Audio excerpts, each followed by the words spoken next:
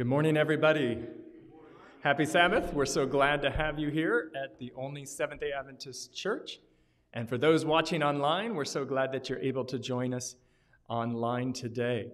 We have a very special service planned, and we're finishing the third sermon in our first of 3 sermons on 3, our 3 series. And if that's not confusing, then you're doing great.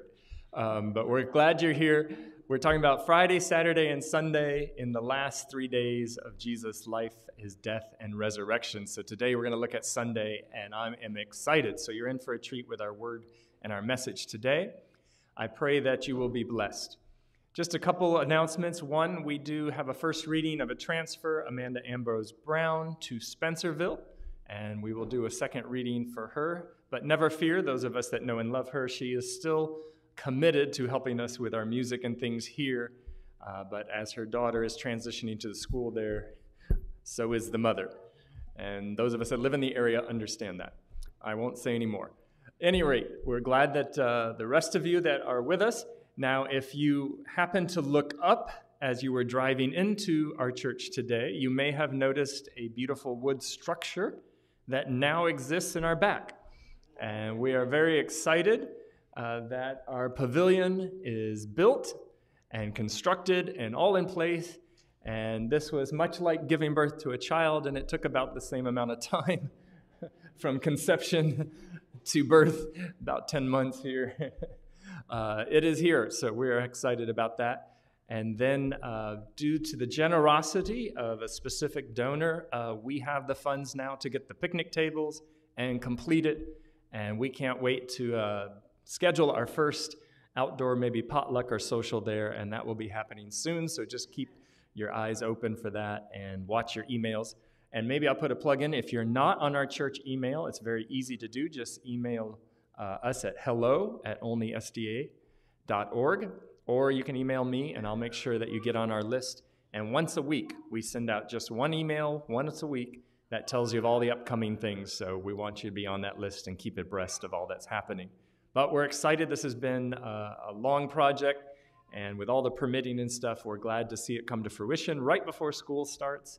And we know our Pathfinders will get a lot of use out of it, as well as some of our other ministries. So we're glad that this day has come. And I want to thank all of you that did donate to this. I know many of you contributed to make this possibility, and so thank you for your donations.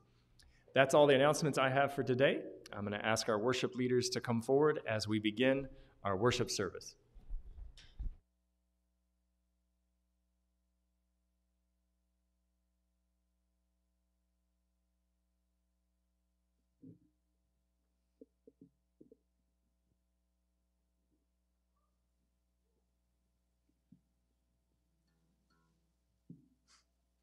Good morning and happy Sabbath. We invite you to stand and join us in singing our opening song this morning, Jesus Messiah.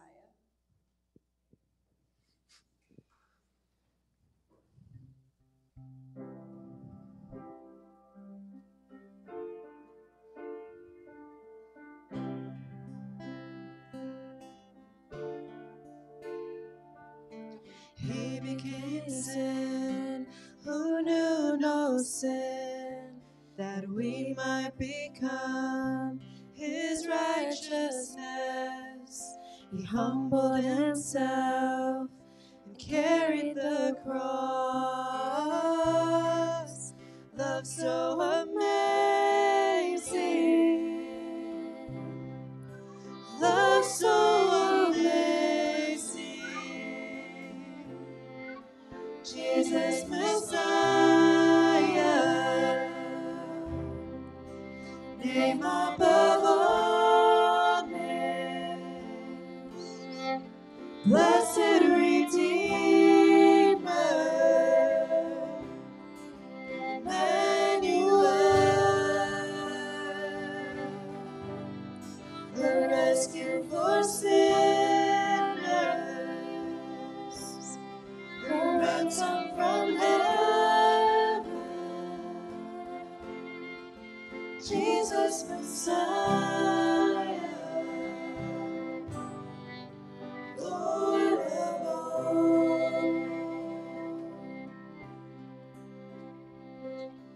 by the bread, His blood the wine, broken and poured out, all for them. All the earth trembled, and the veil was torn. Oh, so amazing, love so amazing, Jesus Messiah, name above all names, blessed Redeemer, Emmanuel, a rescue for sinners, a ransom from heaven, Jesus Messiah, Lord of all. All our hope is in you. All our hope is in you. All the glory to you. The light of the world, Jesus Messiah, name above all names, blessed Redeemer, Emmanuel, a rescue for sinners, a ransom from heaven, Jesus Messiah, Lord of all. Jesus Messiah,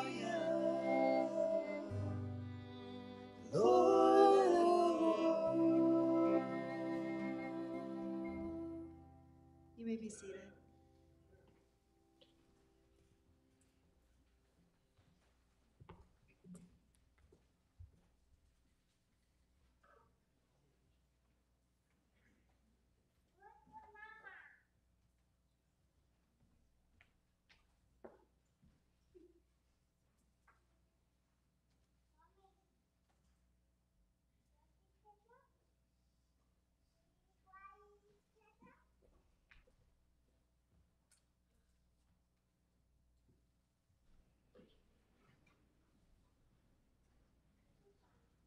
Good morning and happy Sabbath. Today's scripture will be John 20, verses 15 and 16. I will be reading from the New International Version. He asked her, "Woman, why are you crying? Who is it you are looking for?" Thinking he was a gardener, she said, "Sir, if you have carried him away, tell me where you have put him, and I will get him." Jesus said to her, "Mary." She turned toward him and cried out in Aramaic, "Rabboni," which means teacher. Blessed be the gospel of our Lord.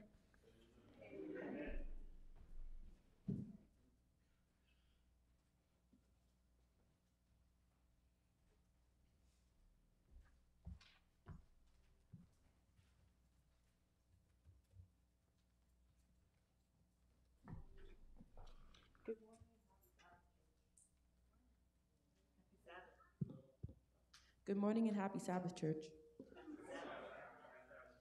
Hey, Rachel, what you over there doing? Just writing my check for tithe. A check for tithe? My check for tithe. Is there any offering included?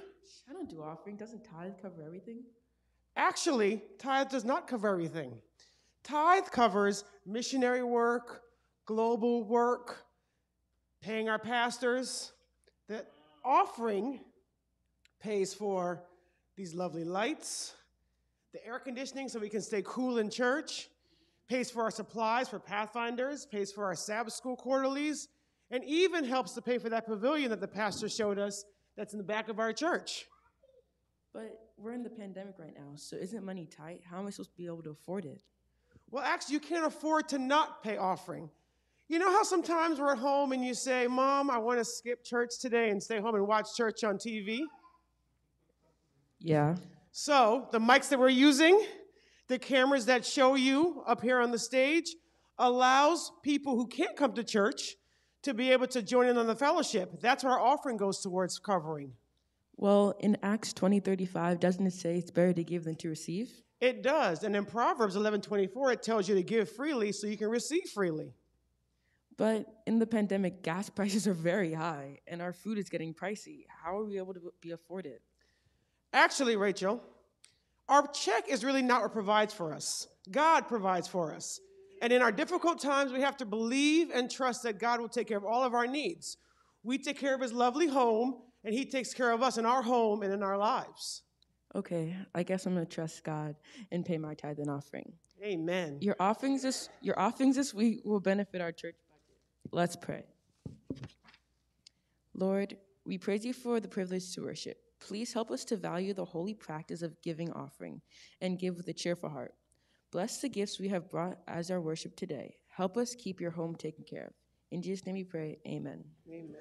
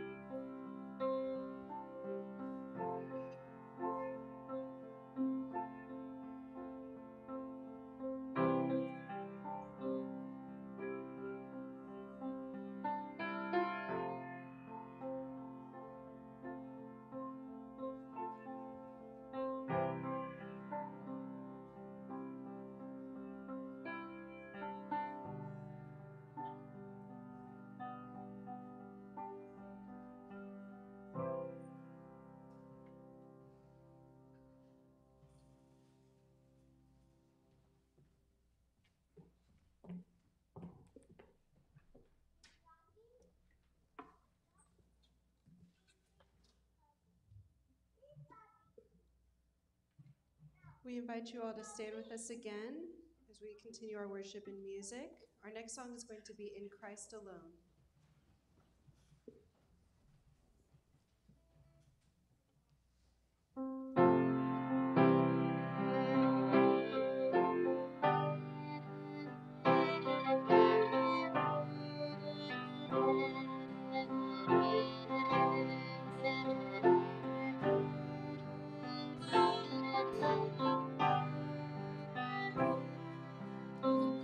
Christ alone, my hope is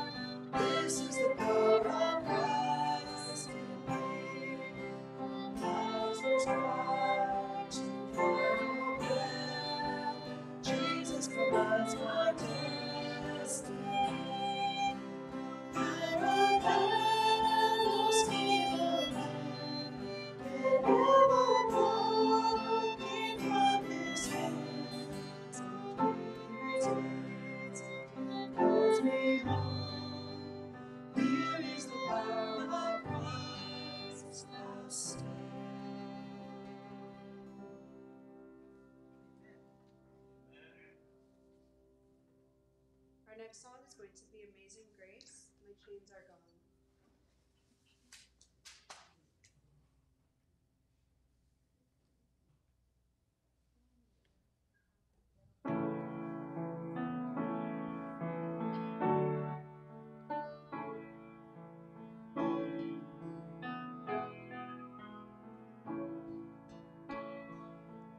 Amazing grace, how sweet the sound that saved a wretch like me.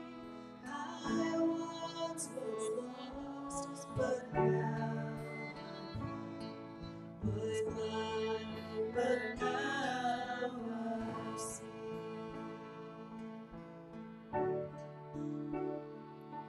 Twas grace that taught my heart to fear, and grace my fears relieved. How precious did that grace appear the hour I first believed. My chains are gone, I've been set free. My God, my Savior has ransomed me. And like a flood, His mercy rains, unending love, amazing grace. The Lord has promised good to me. His blood my hope secures. He will my shield and portion be, as long as life endures. My chains are gone, I've been set free. My God, my Savior has ransomed me. And like a flood, His mercy reigns, unending love, amazing grace.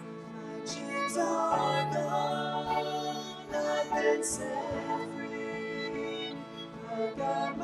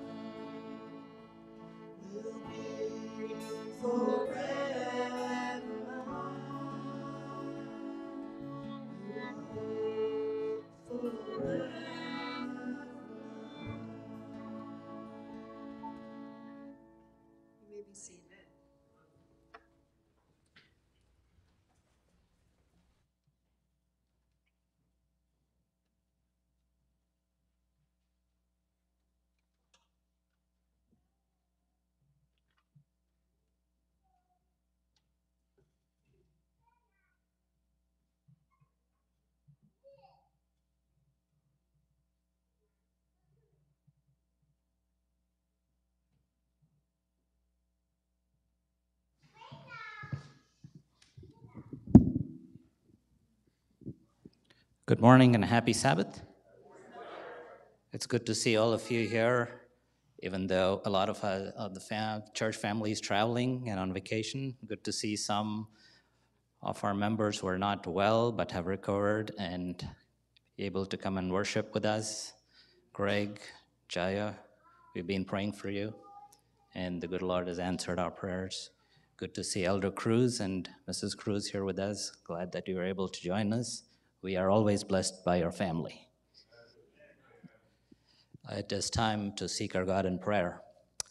But before we do that, as always, I'd like to tell you that there are many in our church family who continue to need your prayers. Some of them are not doing well. Some have health challenges. Some have financial issues and other challenges of life that you and I always encounter. Continue to keep these folks in your prayer during your daily devotionals.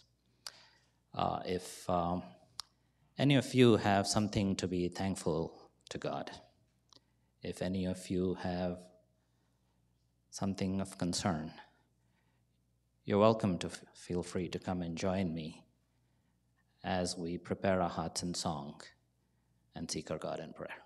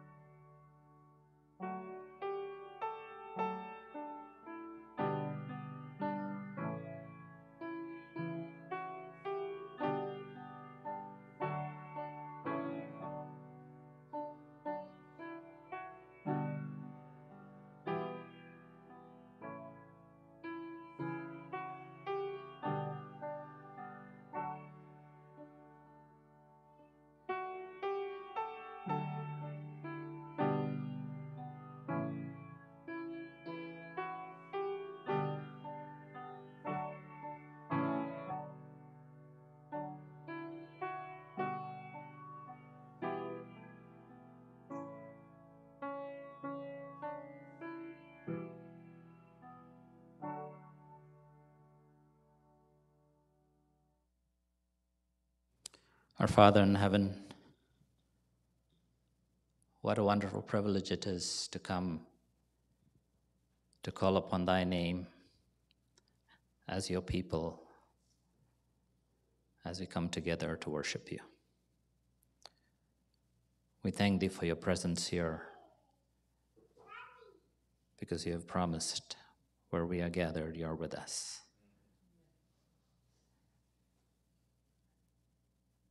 We thank thee for our church family, the opportunity we have to comfortably come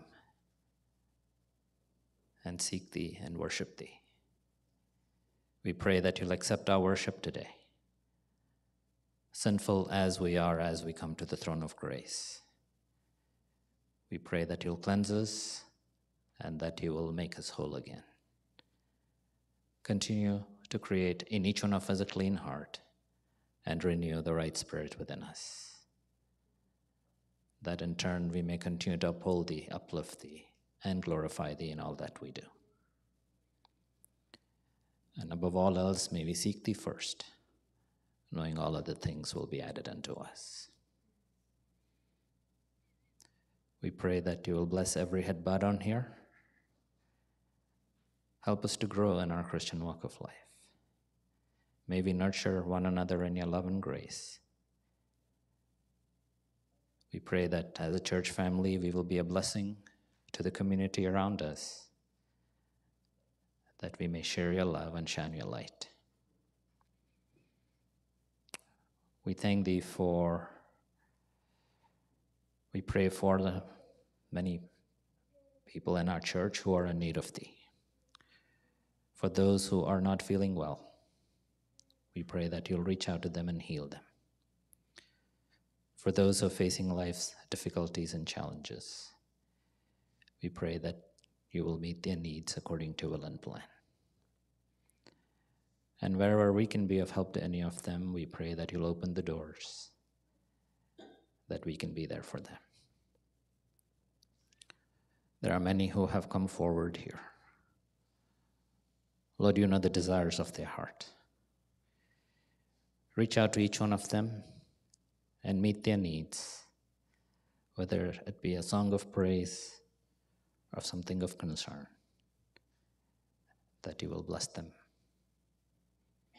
We thank thee for our school. In a few weeks, as they prepare to open the doors again for a new year, we pray that your blessing will rest upon the staff, the students. We pray that you'll keep them safe, that they may have a wonderful school year and be a blessing to the community here. We thank thee for our pastor. We thank thee for his ministry to our church. Bless him, bless his family. And as he brings us your message this morning, we pray that you will speak through him, that it will draw us nearer to thee and be a blessing for us this coming week. Continue to bless us through the rest of the service. And when we leave this place, may we truly say that we have been in your presence. And may this joy carry us through the coming week until we come here to worship you again, till you come to take us home. And finally, may each one of us be found faithful to go home with thee and live with thee forever. For we ask these few mercies in Jesus' name. Amen.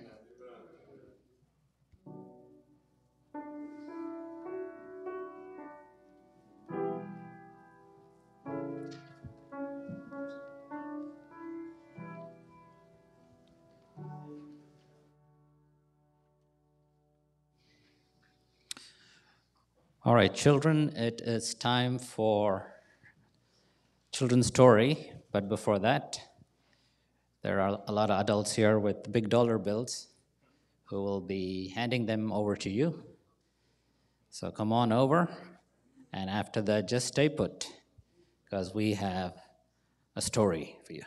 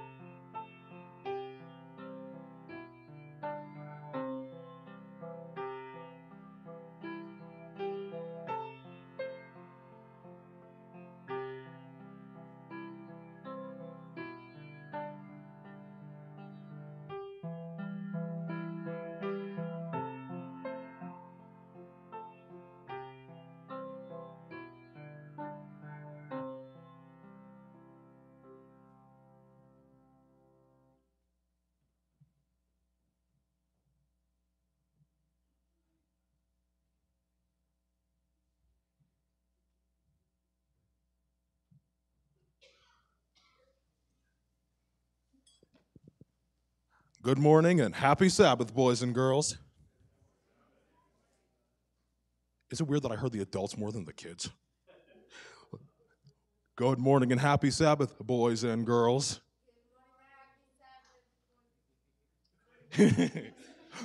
No, you're good. Trust me. Today is a very special day, my friends, and it's not just because it is the Sabbath of the Lord our God, but we have ourselves a birthday girl among us. That is none other than little Miss Lebanon right here, looking like an absolute princess, I must say. Yep, today she turns 1 year old. Ain't that special? Join me in wishing her a happy birthday, shall we? Happy birthday. We are very happy that you are here with us, and we wish you many more birthdays for the years to come. Now, for today's children's story, let me start off by asking you all a question. Is there anything that you all have that's really special to you? Any of you? Anybody want to share? Oh, I see. Yeah, if I had something special, I probably wouldn't want to share it too, just because, don't want anybody taking it, Anyway, there once was a boy named Tony. Let's call him Tony Brancato. That's an awesome name. And he lived in a big city with his family. Now, his family didn't have much. They didn't have much money. They didn't have too many possessions. But that didn't really matter to them, because at the end of the day, they knew that the Lord God was always with them. Every single night and every day, they would pray to God and thank him for the blessings that they did have. And they knew that no matter what, all material possessions were nothing compared to the grace and love that the good Lord provided for them. They always had each other, and they always had God.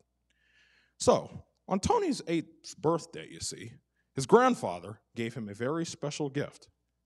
It was a shiny, minted silver dollar, and Tony absolutely plotzed at this.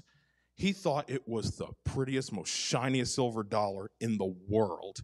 And there was never a day where he walked by and he did not show it off or tell everybody, look at my shiny silver dollar. Isn't it great? And he thought, man, imagine all the things I could buy with this. Which, in today's economy, a chocolate bar is pretty much a luxury, so what's he going to buy with it? But he still thought it was amazing. Until one day, the unthinkable happened. Can you guess what happened? Man, you all are psychic readers, I tell you. Yep. Unfortunately, the poor boy lost it.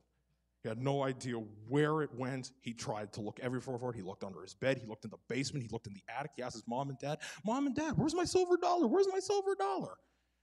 He looked outside where he played. He couldn't find this thing.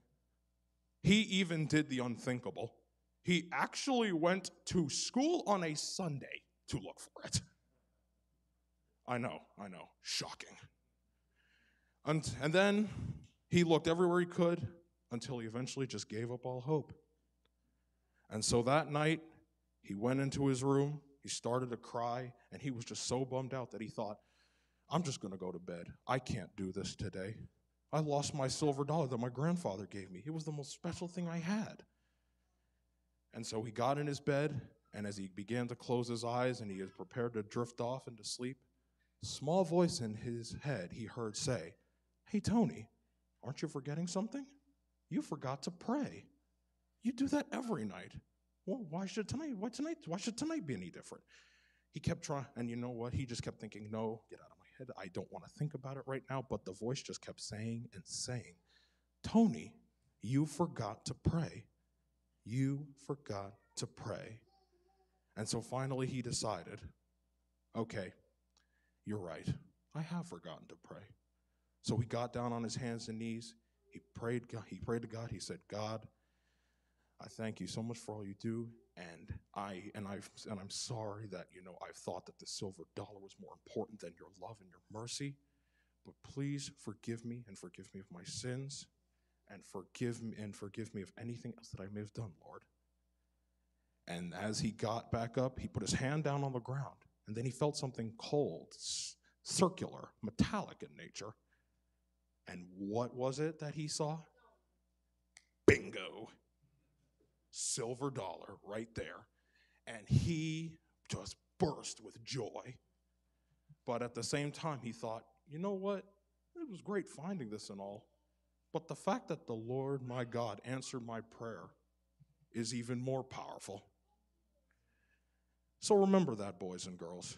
No matter what material possession you own, it never compares to the power and amazingness that is the love of our Lord and Savior, Jesus Christ. For his love, his mercy, and his grace is worth more than anything in the world, even $1,000,000 silver dollars. Thank you. So, would anybody like to pray? My man. Come on. Oh Lord, our Heavenly Father, thank you for today, Lord. Lord, help us not to go against you, Lord. Lord, help us to like think about you more than anything else, because you can do anything and you can make anything. So anyway, like the dollar, he can make another one. Lord, help me to be good and everybody to be good. Lord, help everybody to follow you one day. In Jesus' name, amen. Amen. Amen to that. Happy Sabbath, everyone.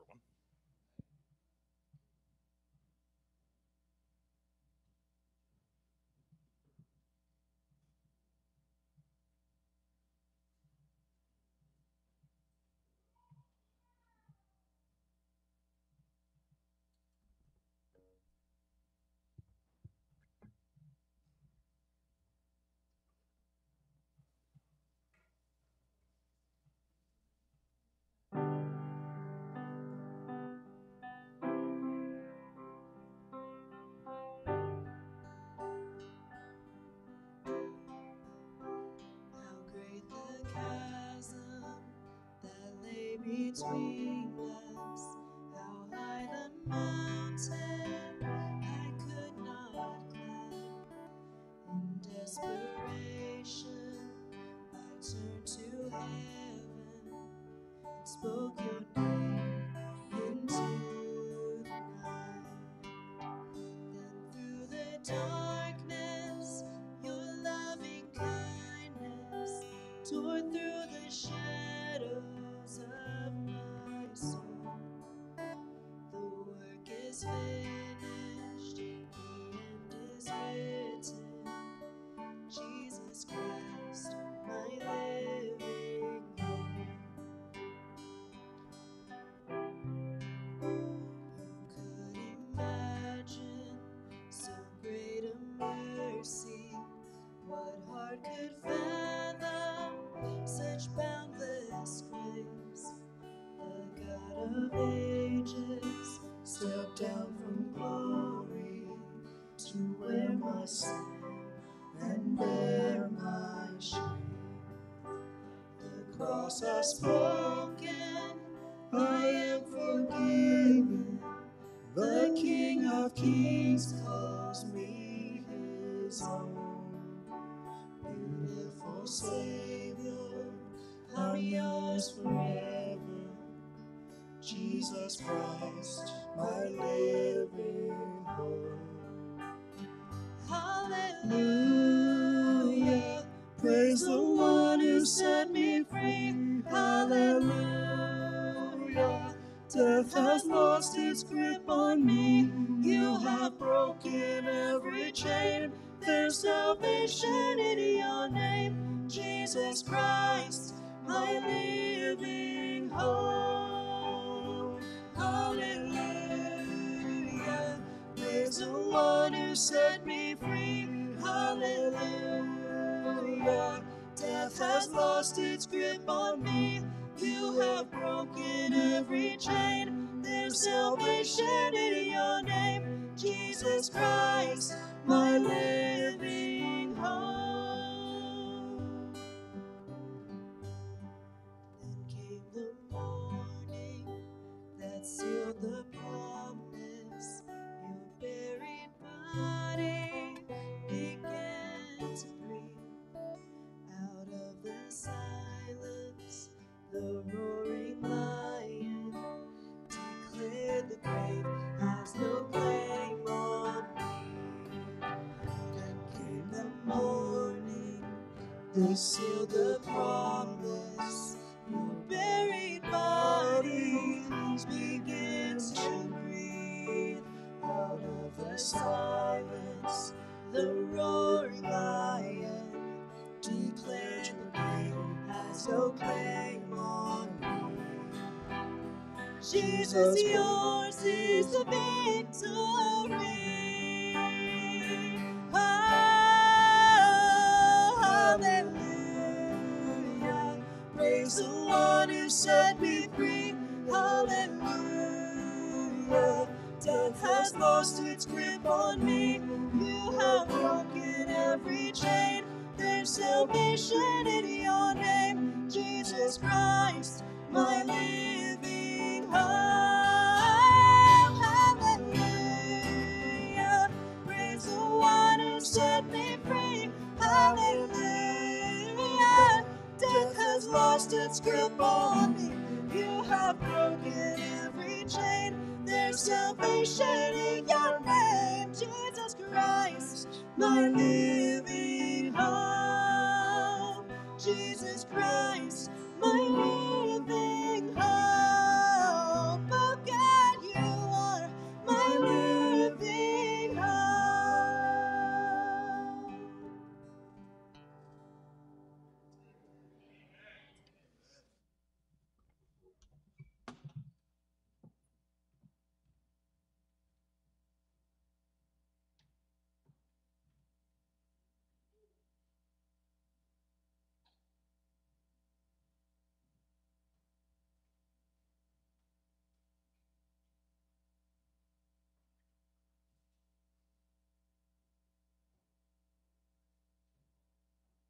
For that awesome special music.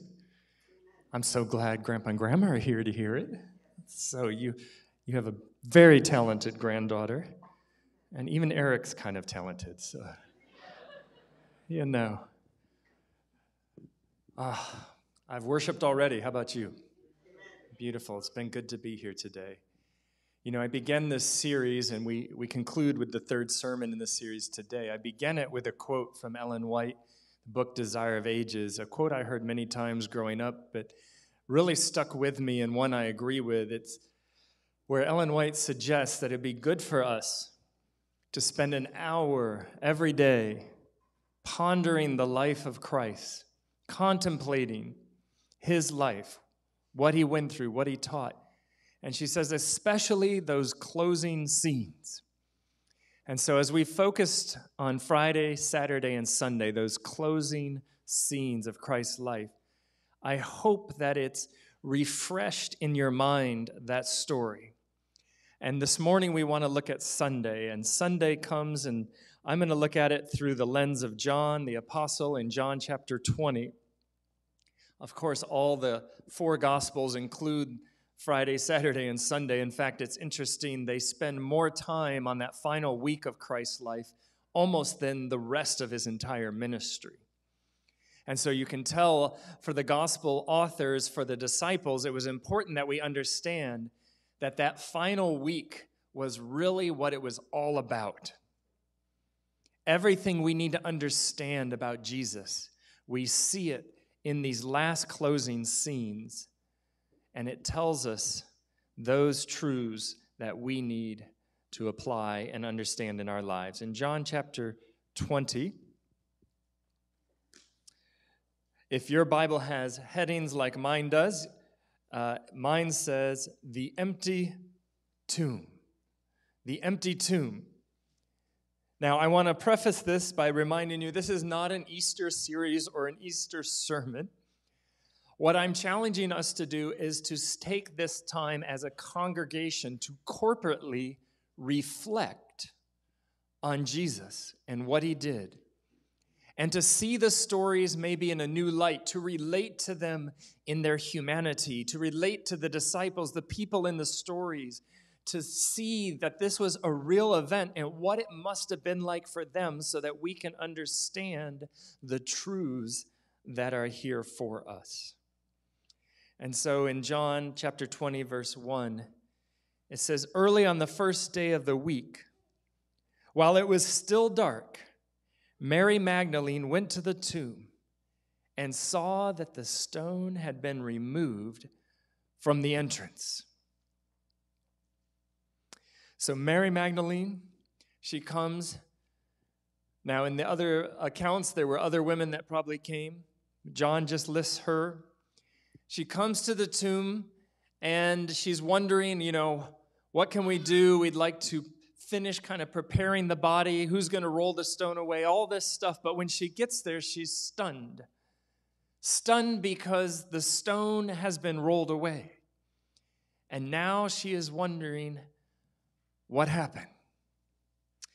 And we pick it up in verse 11. Verse 11, Mary stood outside the tomb doing what? Weeping, crying. And it says that as she wept, she bent over to look into the tomb.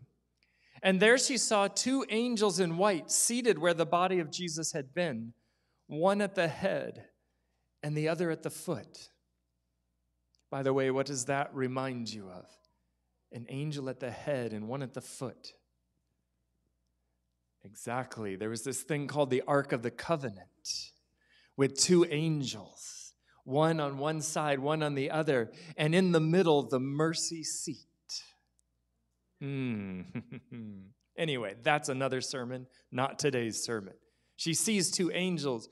Through her tears, her blurry eyes look in, and she sees these beings, and they ask this crazy question. Woman, why are you crying? Well, she says, they have taken my Lord away. I don't know where they have put him. At this she turned, in verse 14, at this she turned around and saw who? Standing there. So she's looking in the tomb, two angels. She's crying. Why are you crying? Because he's not here. Where'd he go? They stole him. He's gone. I loved him. I can't believe this happened. She's mourning. She's been through a very traumatic weekend. She turns around. There's Jesus, the one, by the way, she's crying about. But it says very simply, she did not realize it was Jesus. She did not realize. She looks at him, but she doesn't see him through the tears. The tears, no doubt, hindering her view, clouding her vision. And I think this can happen to you and I in our times of suffering. That sometimes in the pain, we don't see Jesus, even though he might be standing right in front of us.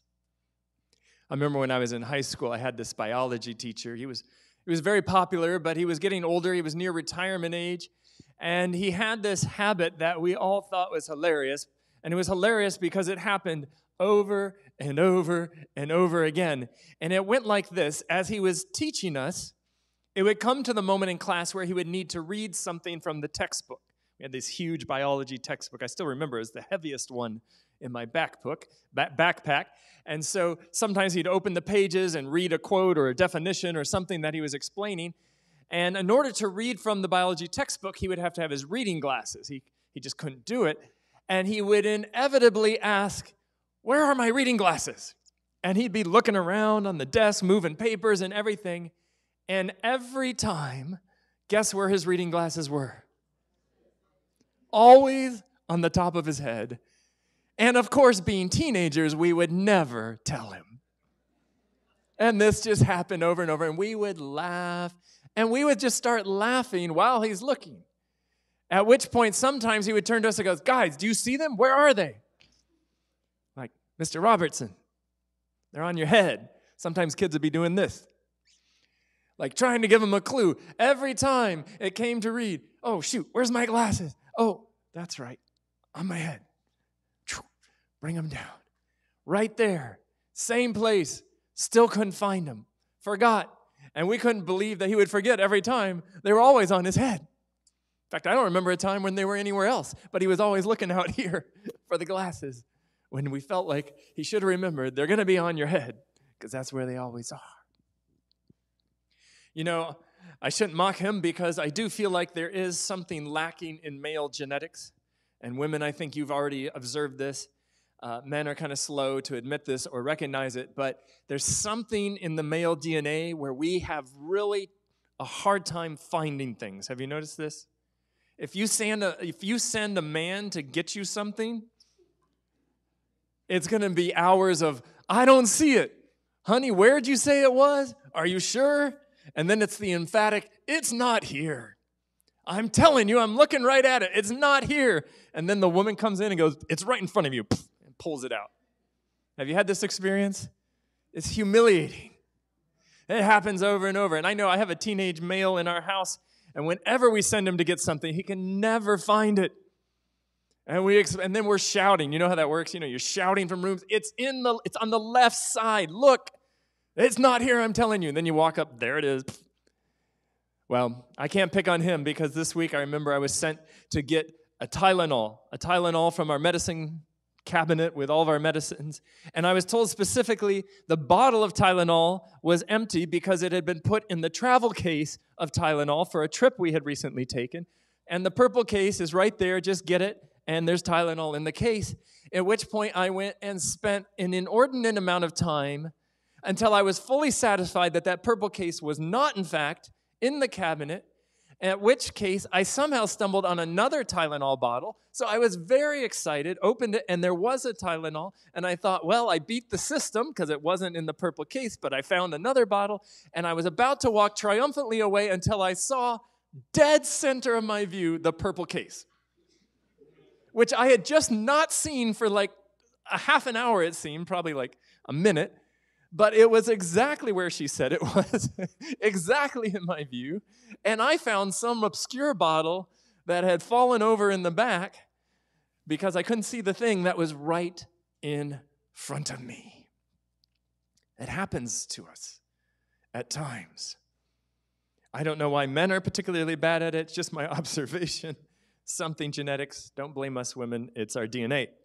So, in this case, Mary, struck with grief, she has just watched everything she believes in be crucified on a cross. Her Savior, her Lord, her teacher, her friend.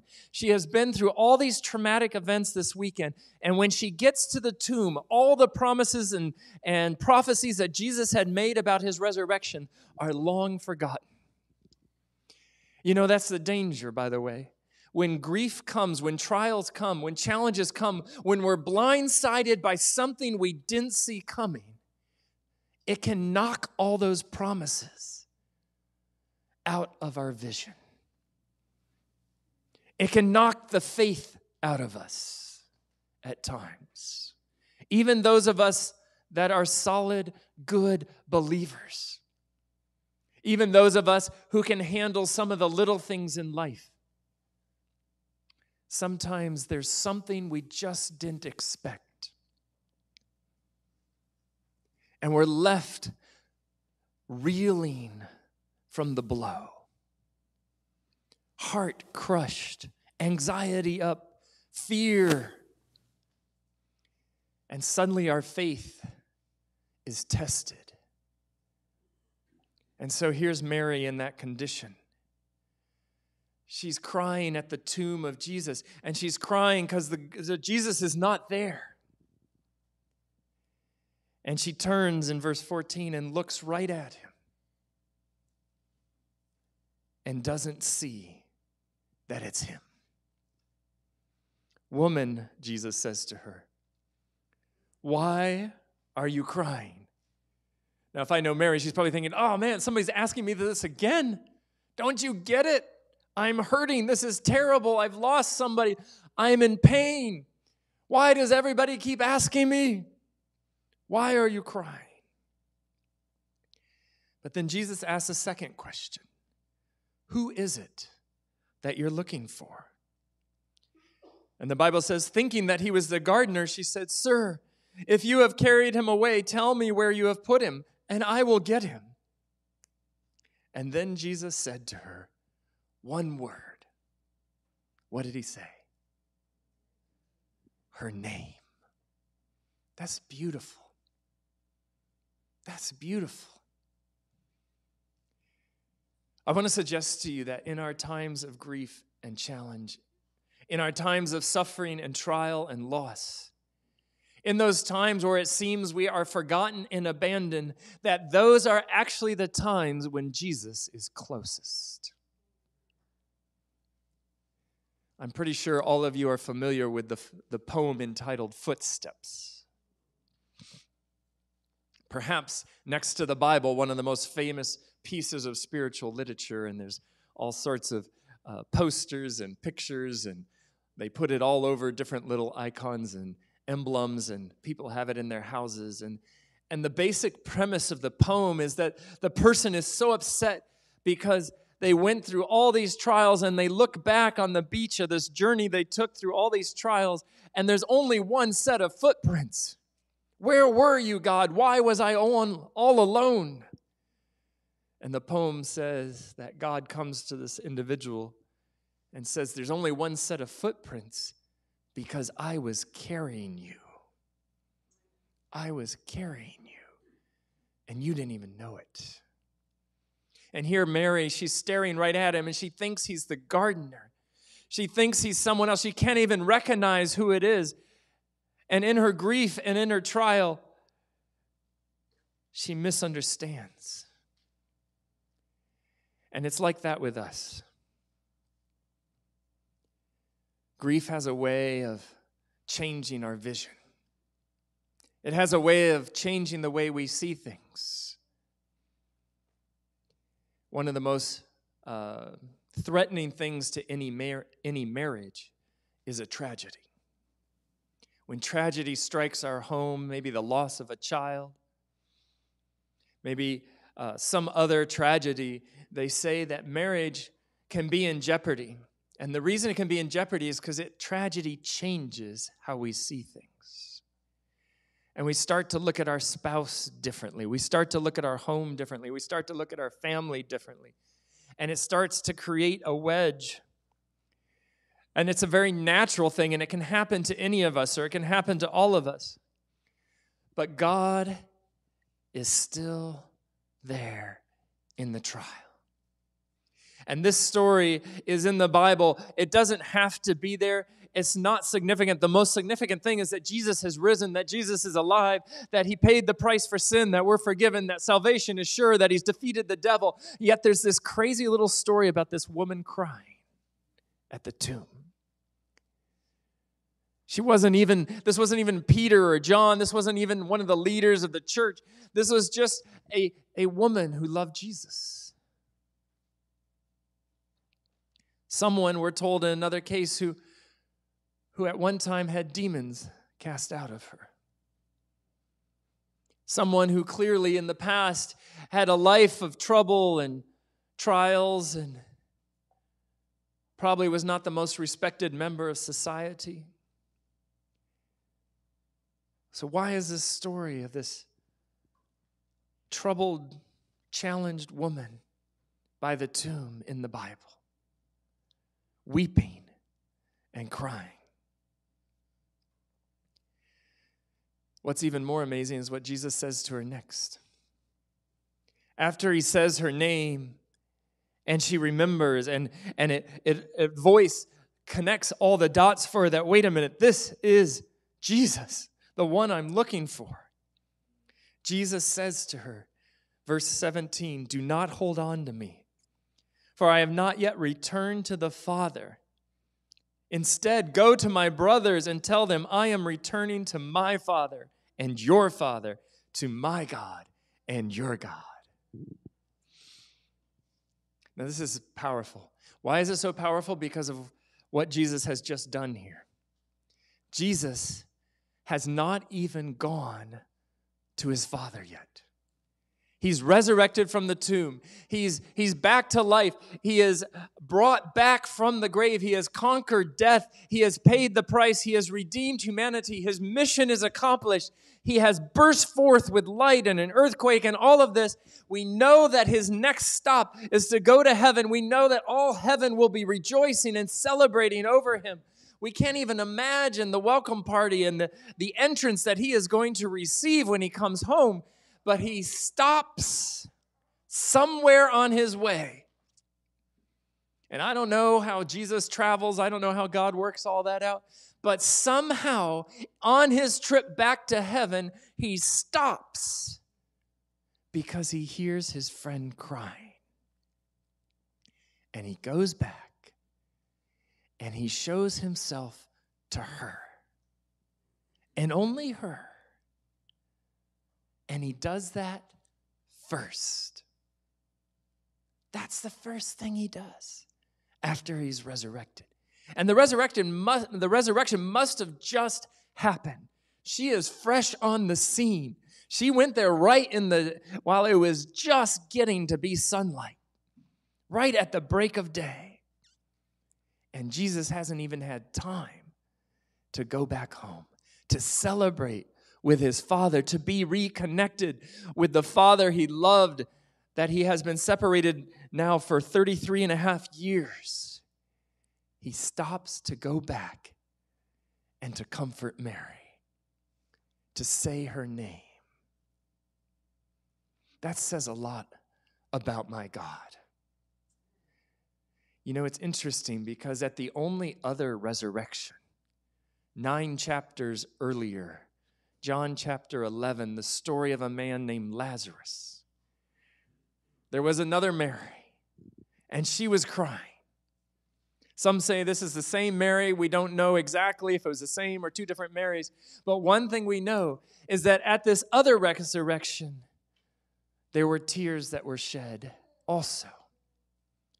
But what's interesting in John chapter 11 is that Jesus began to weep.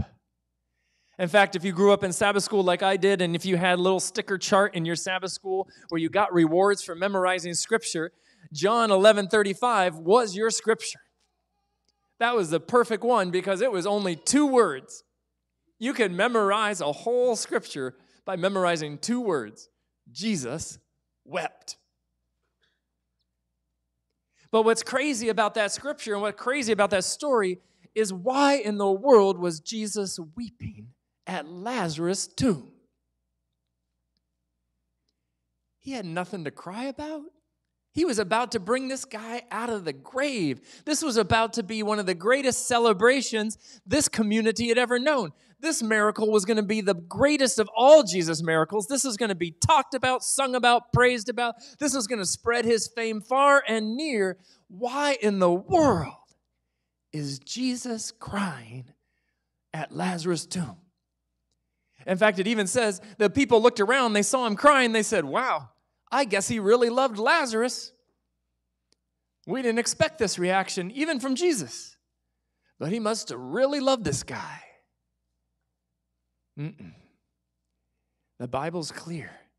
He was crying at Lazarus' tomb for the same reason he stopped his journey to heaven and came back for Mary's tears.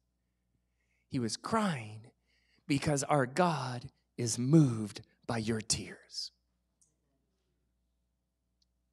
That's all. It doesn't go beyond that because there's really nothing for those tears to be crying about.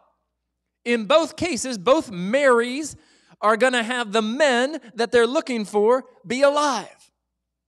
So there's not much use or point in crying because what they think is a terrible thing is actually going to become a really awesome thing. And in both cases, God knows that. But he still is moved by their suffering. He's moved by their tears. People say, where is God in my suffering? Where is God when I went through all this? Listen, I don't know exactly why certain things happen, but one thing I know is God is moved by your suffering. He is moved and touched by your pain. He sees your tears. There's somebody listening today that this was the message God had for you. This is what he wants you to know. I don't know what you're going through. I don't know what's on your mind. I don't know what's made you cry this week, but I want you to know Jesus was crying with you. And he wasn't crying because what happened was so terrible, you know? Jesus, come on, this is humorous, really. She's crying about Jesus being dead, and Jesus is comforting her. Do we see a little bit of irony here? She doesn't need to be crying. The angels rightly asked, why are you crying? There's nothing to cry about. The one you're looking for, he's alive. In fact, in Luke, it has the angels saying to her, why are you looking for the living among the dead? Like, you are in the wrong spot, honey. This guy ain't here anymore. And by the way, he told you this was going to happen. You've forgotten, but that's okay. No judgment. By the way, I'm glad God isn't like us, right? I mean, God could be so sarcastic with us because we are very hypocritical. We are a mess. We're foolish. We make fools of ourselves all the time. Even Mary can't even recognize Jesus when he's standing right in front of her. But there's no sarcasm from Jesus. He just says her name. Mary, I came back. I just want to tell you, it's okay. It's me. I'm alive. Got to go to my Father. I'll be back. Tell my friends. I'll meet them in Galilee. It's all good. Okay. All right. Good. See ya. Bye. Got other things I got to do real quick. Be back in a minute. I mean, what God must think of how easily we lose sight of all of his promises, of all that he is capable of doing. Every time God is able to do something more miraculous than the tragedy that occurred. In fact, God seems to delight in using tragedy to make something beautiful and something miraculous. Sure, Jesus should have come to Lazarus sooner. Sure, God, if you had come earlier, my brother wouldn't have died, said Mary and Martha to Jesus. But you know what? The miracle is in the fact that he didn't come. If he had just healed another person, it would have been another story. It would have been one among many hundreds that Jesus had healed. But God had something special to do in the story with Lazarus. And God had something even more special to do in the death of his son on our behalf. Now, I don't know what you're going through. I know that we on this earth are always going through something. And whatever it is that has been the cause of your tears lately, I can assure you God can handle it. I can assure you God is and may have already, and you just haven't seen it yet, may have already done something amazing about it. He can bring good out of suffering, joy out of pain. He can bring happiness where once we thought there was forever sorrow. In fact, he delights to do that. And so many times we come to the tomb expecting nothing but death, expecting nothing, no hope, having lost sight of the promises and thinking there is nothing my God can do. That tomb is sealed. That stone has him blocked in. There is no hope. And we can feel hopeless, but I've got news for you. The living Jesus is not in the tomb. He's standing in front of you, and he says to you the same thing he says to Mary. He calls your name in tenderness and love to gently remind you, I am here. By the way, this comes full circle.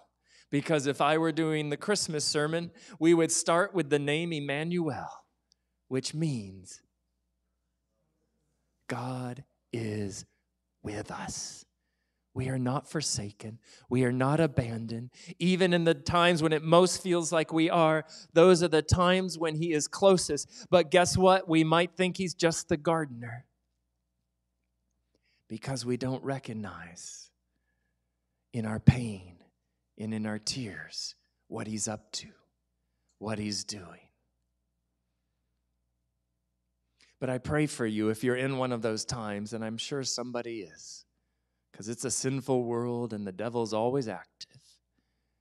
I pray for you that you'll hear his voice, because he's calling your name. He's calling your name, and maybe this sermon is him calling your name today. Maybe you sense it. Maybe you feel it. I just beg of you, he's got a heart of gold. He is touched by your suffering. It was never his will. It was never his wish. This is the result of sin, but he's with you in the pain. He's with you in the loss. He's right next to you because you're so important to him. He would stop his own party to come and to weep with you. You know that song, It's My Party, I Can Cry If I Want to. All right, you got to be a certain age to know that song. Sorry, kids. There's an old song. It's got this catchy little tune. I used to sing it all the time, not because of the words, but just it's very catchy. It like gets stuck in your head. You know, it's my party. I can cry if I want to. I don't know. It's somewhat weirdly empowering, but then why are they crying?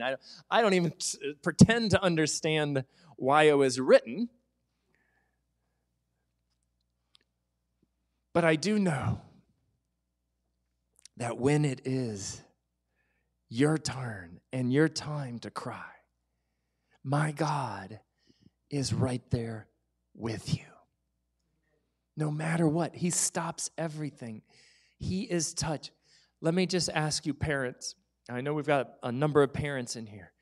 When your children is hurting, does it get your attention? When you see your child weeping, if you see your child crying, if you see your child in pain, does that not move you?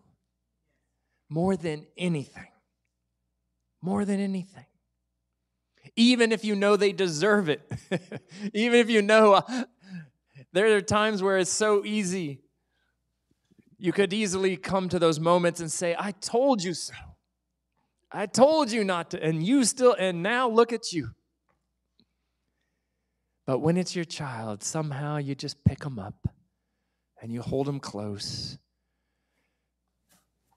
and you rock them in your arms. You do whatever you can. You patch them back together. You take them to the ER, whatever you need to do. You do because they're your child. And even when they get older, it doesn't change. You still want to help them in their suffering, in their pain. You can't help it. And if we feel that way as humans, imagine how much more our perfect source of all love, how much more our infinite God who loves with a love we cannot fathom or even imagine. He wants to be there for you in your suffering. He cares about your pain.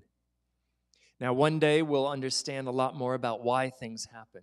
But right now, we may not get the answer why, but the one thing we can count on is that God is with us.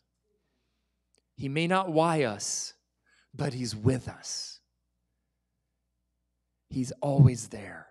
That is the message from the Word. That is the message from the beginning of Genesis to the end of Revelation. Our God is Emmanuel. Our God is the one who is with us. Our God is standing there in our pain. Our God is coming to us in our tears. Our God is touched by our infirmities. Our God is moved by our sorrows.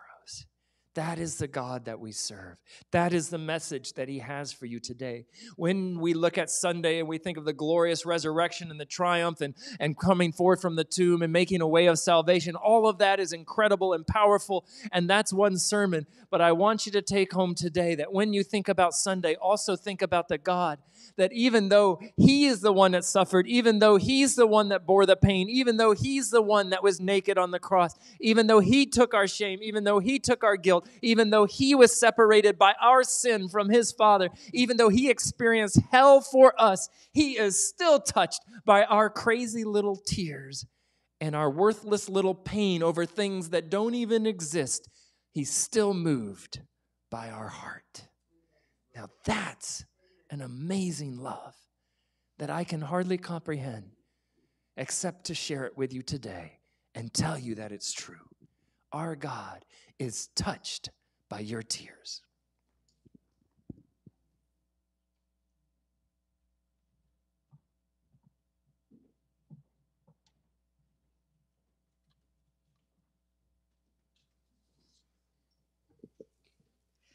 Please stand with us and sing our closing song, Wonderful, Merciful Savior.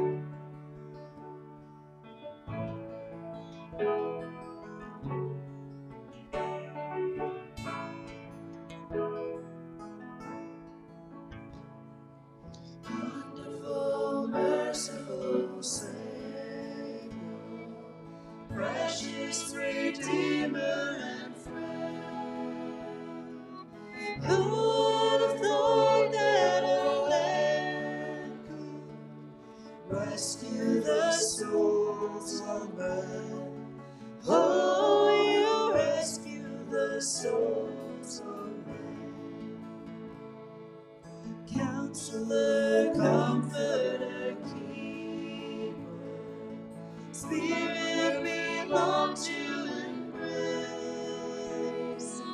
You offer hope when our hearts are hopelessly lost away. Oh, we're hopelessly lost away. You are the one that we praise. You are the one we adore. You give the healing and grace. Hearts always hunger for. Oh, our hearts always hunger for. Almighty, infinite Father, faithfully loving your own. Here in our weakness you find us, falling before your throne. Oh, we're falling before your throne. You are the one that we praise. You are the one we adore. You give the healing and grace. Hearts always hunger for. Oh, our hearts always hunger for. You are the one that we praise. You are the one we adore. You give the healing and grace. Hearts always hunger for. Oh, our hearts always hunger for.